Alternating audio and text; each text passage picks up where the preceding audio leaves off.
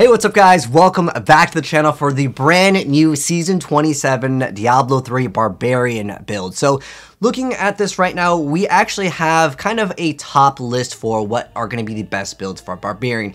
Even with the brand new buffs that the Barbarian just got, which is every 10th cast of Hammer of the Ancients going to unleash this giant shockwave. You guys are seeing it right here in the gameplay. Let's go over the effect. So, what it does, and the new buff, is going to make it actually deal 10 times the amount of damage that it previously did. This is a GR100, so most of the stuff will just die once you see that giant shockwave, and it looks really cool. So we're looking at the second line of orange text where it says, Hammer of the Ancients hits in all directions around the Barbarian. Every 10th cast of Hammer of the Ancients unleashes a powerful shockwave. So that shockwave will now basically clear up most of the things.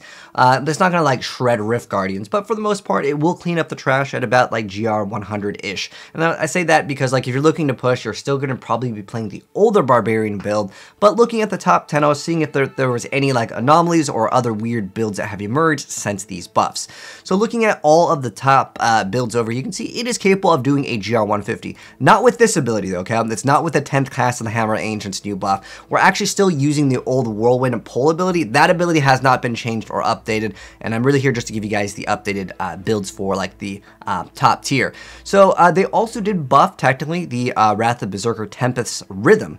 So you can see in the orange text, hitting enemies generates a stack of Tempest Rhythm. After activating Wrath of Berserker, it consumes 50 stacks of Tempest Rhythm and startles enemies within 16 yards, causing them to take 2% increased damage per stack for 20 seconds. You get 50 stacks at 2%. That's another 100% bonus damage. So that can be a viable build. You guys can see this guy that was playing it, he was actually ranked 6, which cleared a 146 with this build. Now, he did have high Paragon, and just as a heads up, it's going to be not easy to play the Wrath build, especially if you manually cast Ren, but hey, if you really want to challenge, go for it. I would say it's going to be a great starter build for the next season, and the reason why is it's going to be a part of Hadric's gift. But you can see, even that giant shockwave, they actually gave us a 10x multiplier on the giant shockwave that comes out.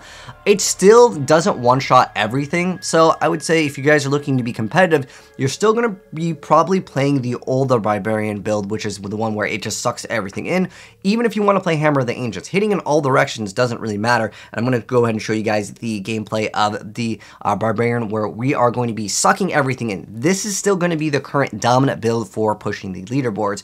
And even though Hammer of the Ancients, it's satisfying to see that giant shockwave, if you're pushing in the higher section of the game, it's not going to do enough damage to realistically matter.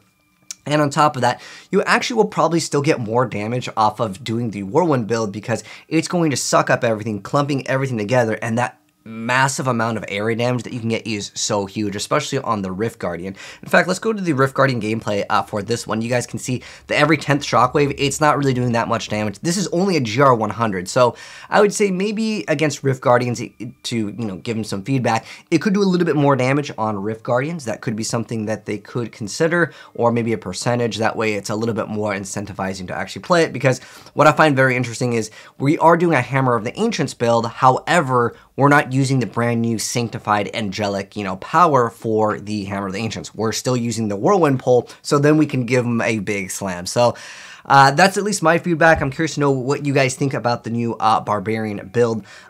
With either the Wrath of Berserker, I feel like the Wrath of Berserker you can play in anything, but it's just satisfying playing both different builds. They are both different, and if you're just looking to do like, I know some people just like to do T16s, maybe like GR100s, hey, play whatever one you find to be the most fun, because they're both about the same in terms of the speed. I would say Whirlwind has a lot more potential to be a lot faster. If you're just looking to do T16 though, you can play Wrath of the Wastes and actually get stuff done really fast. Plus, since it is going to be the start of the Hadric's Gift like season journey, a lot of people will be interested in playing the Waste in the very beginning. Then they will more likely transition into the LOD Barbarian, which you guys are seeing here, which is going to be the most dominant one. And if you're wondering the runes and stuff like that in terms of a build guide, I'll be dropping that pretty soon, but it's basically going to be fire, at least as of right now. But clumping up all those enemies and releasing that big giant hammer, it's super satisfying. But I think the shockwave is definitely fun too. Just that massive screen clear sometimes is awesome to see. But let me know, guys, what you think they should change, if anything, with the Barbarian. I think it's in a pretty good spot right now.